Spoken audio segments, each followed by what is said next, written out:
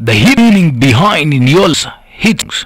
Subscribe to our social TV and it's the business. Now, many a time you hear a hit song and get lost in the melody and hooks just to pay attention to only the lyrics and maybe the beats. Now, guess what? Talking about music is just a powerful medium, having the ability not to just entertain but also inspire on a different level. It also can affect your moods. I mean, with its lyrics from deeper into your hearts. Yeah. Let's talk about Niniola. In 2013, Niniola Apata participated in the reality music show Project Film, and even though she did not emerge winner, she had found a structure upon which to build her craft. Now, the other year, she released a debut single, Ibadi, which was obviously well attained by her fans, and This Is Me, where was released late just last year. The Afro House singer has also won a lot of funds, and her team is obviously wide now, including a nomination of about Best R&B/Pop Album at the Headies 2018.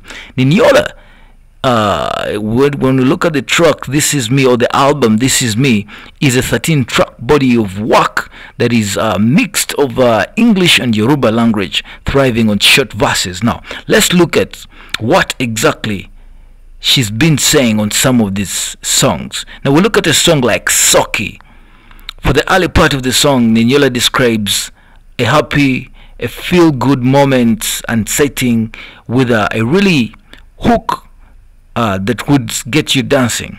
Now, the attention or the song is all innocent, and it gets you for about 1 minute and 30 seconds, where you have to pay attention just so you know that it's a good track. Now, when you look at some of these lyrics with the words like Besile or Ranmol, then Besoki, then Besibe, then Besigile. I mean, the translation is lift up, put down, take it deeper, bring it up, put it to the other side, and take it down. Let's get to your favorite track that you all know, Maradona. Now, this song compares a cheating boyfriend to the legendary Argentine footballer Diego Maradona.